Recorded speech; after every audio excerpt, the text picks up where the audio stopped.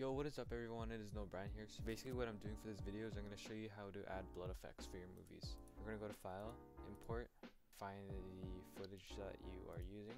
The blood effect that I'll be using in this video will be linked into the description. You can find it on Action VFX.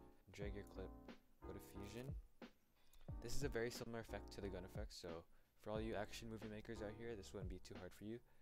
You're going to drag your blood mist, so it's a median 2. Get the gray square, and you're going to drag it on here so it merges with it. You're going to click on the median in 2,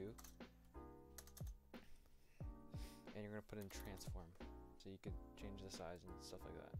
You're going to go to merge 1, change the apply mode to multiply, and there you go. So you're going to press transform, shift space, and go to time, and go on time speed. You want to make sure time speed is below it, not over it, and you're going to make it faster.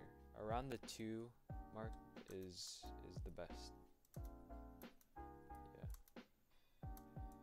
You're going to go to your keyframes tab and find the frame that you get hit.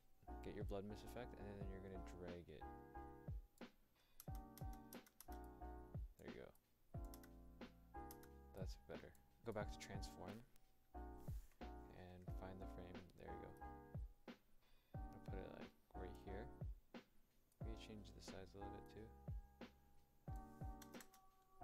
There you go. So that's how you add build effects in your videos. For more tutorials like this, make sure to leave a like and subscribe.